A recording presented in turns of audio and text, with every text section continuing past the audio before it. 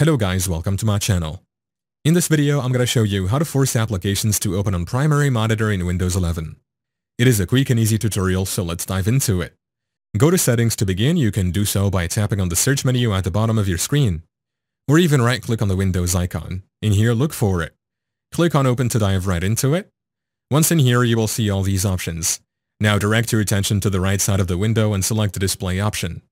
Here you'll find a treasure trove of display settings waiting to be explored. Next, scroll down to the section labeled Multiple Displays. Underneath this category, you'll see a drop-down menu. Click on it to reveal more options, and look for the choice that reads Make this my main display. If you have several monitors connected, this will be the first option available in the drop-down list. Now here comes the fun part. Drag the current window over to the display that you wish to designate as your primary screen. Once you've positioned the window on your desired monitor, make sure to check the box next to Make this my main display if it's not already marked. This action confirms that the selected monitor will now be your main display, taking center stage in your workspace. And just like that, you're all set. Thank you for watching. If this video was helpful, please leave a like and subscribe to my channel for more videos like this. And click on that notification bell to never miss an update.